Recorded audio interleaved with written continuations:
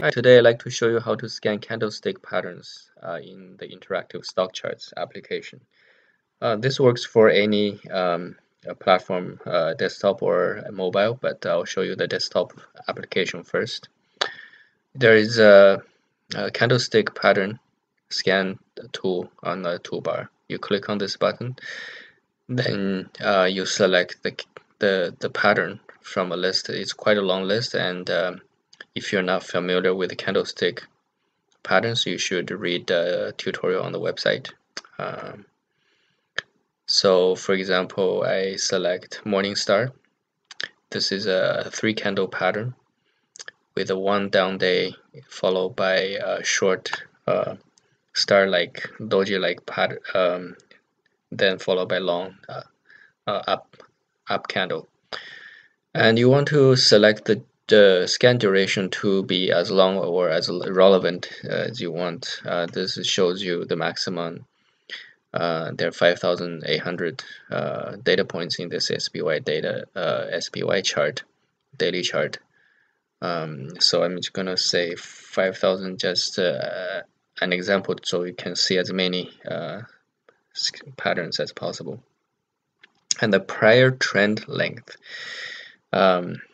Usually, candlestick patterns require either a downtrend prior trend or uptrend prior trend. If you're familiar with the bullish or bearish candlestick patterns, you will know that's usually a requirement, and you can select the length, how strong or how long you want the prior trend to be by selecting this parameter. Usually I just leave a 5. The longer you select, the fewer results you'll get, but it will be completely dependent on your strategy. So this tool is highly customizable, so I just go ahead and scan the Morningstar pattern. Now it returns you there are only 7 Morningstar patterns in the given chart in the last 5,000 trading days. And when you click OK, it will highlight the first one. Here there is a down candle and followed by the Morningstar, then the up candle. And to go forward and backward, you use these 2 buttons.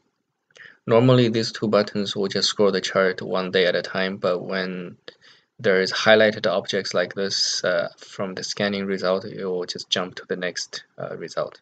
So there is another one, Morningstar, and another, and another. Here there are 2 candlestick pattern, the Morningstar patterns right next to each other. So it shows you here. It is quite rare, but it's also, now I'm also showing the TR indicator in this region, and this proves to be a good buying point. Okay, let's scan another pattern. You notice the scan duration decreased to 3,000. This is because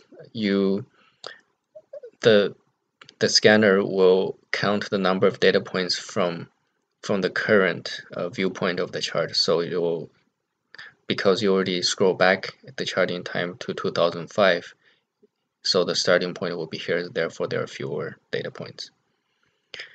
So you want to scan something like bullish piercing line for results. And if you want to go back to the current day, you just press the refresh button. And now you're back to the current day. And if you want to, now there are 5,800 data points again. If you want to scan something more common like doji, for example,